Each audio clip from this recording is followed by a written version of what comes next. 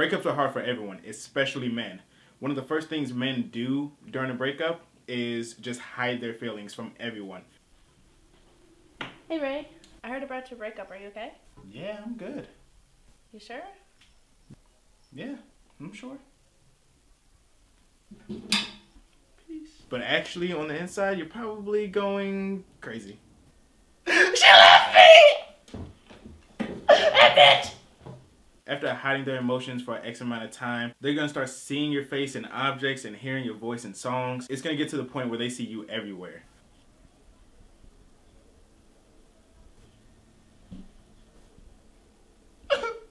The highest peak of these emotions are gonna come through if they drink. If they drink, they are gonna hit you up. They're gonna text you, they're gonna call you, they're gonna look at your Facebook and or Instagram.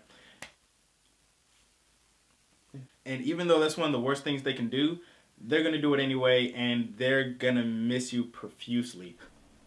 I remember that status. You look so beautiful in this picture.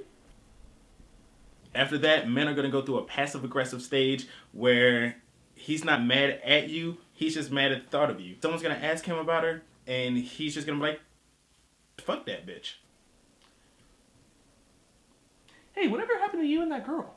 Man, fuck that bitch. After that, men usually get really productive in their lives with work or school because they don't have anything else to occupy their time with and they don't want to think about you.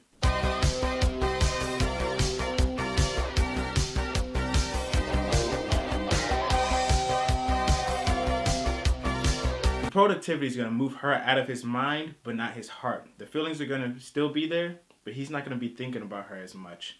He's going to move on, and he's probably going to find someone else. It's time to move on.